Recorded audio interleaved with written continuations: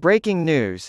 According to eyewitnesses, dozens of people were killed or injured when an Israeli airstrike targeted an ambulance near a hospital. Israeli authorities have taken credit for a deadly attack on an ambulance near Gaza City's Al-Shifa hospital, the largest hospital in the territory. On Friday, health authorities run by Hamas reported at least 15 deaths and 50 injuries. There appeared to be at least a dozen injured people scattered around the area, and an ambulance could be seen nearby. At least one of the vehicles there appears to have been hit by shrapnel. According to a statement released by the Israel Defense Forces, IDF, Israel claimed it had attacked the ambulance because it was being used by Hamas. Near their position in the battle zone, an IDF aircraft struck an ambulance identified by forces as being used by a Hamas terrorist cell, the report said. The strike resulted in the deaths of several Hamas terrorist operatives. According to our findings, Hamas routinely uses ambulances to transport terror operatives and weapons, as stated in the statement. Because of the attack on the ambulance, UN Secretary-General Antonio Guterres has once again demanded that Israel stop firing on Gaza. Guterres issued a statement in which he expressed his horror at the reported attack on an ambulance convoy outside of Al-Shifa hospital in Gaza. He continued, "I do not forget the terror attacks committed in Israel by Hamas and the killing, maiming, and abductions, including of women and children. The images of bodies strewn on the street outside the hospital are harrowing. All hostages held in Gaza must be released immediately and unconditionally."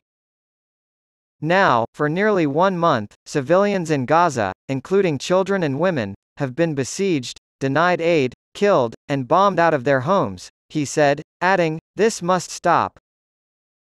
At Al-Shifa Hospital, a representative of the Palestinian Ministry of Health in Gaza claimed that the attack had come from Israel. The Palestine Red Crescent Society (PRCS) confirmed that one of its ambulances was among the vehicles hit, but that no PRCS personnel were hurt. The ambulance was damaged when a shell fell near it, the PCRS said. PRCS reported that, upon arrival at Al-Shifa Hospital's gate, the gate was targeted again, and that dozens of civilians were killed or injured as a result. According to Dr. Ashraf al-Chidra, the International Committee of the Red Cross, ICRC, was informed of the hospital's medical convoy and its organization. According to him, the group was headed for the Rafah crossing, a border crossing in the south of the besieged enclave that has become the last hope for Gazans seeking to flee the Strip as Israeli bombs fall on it.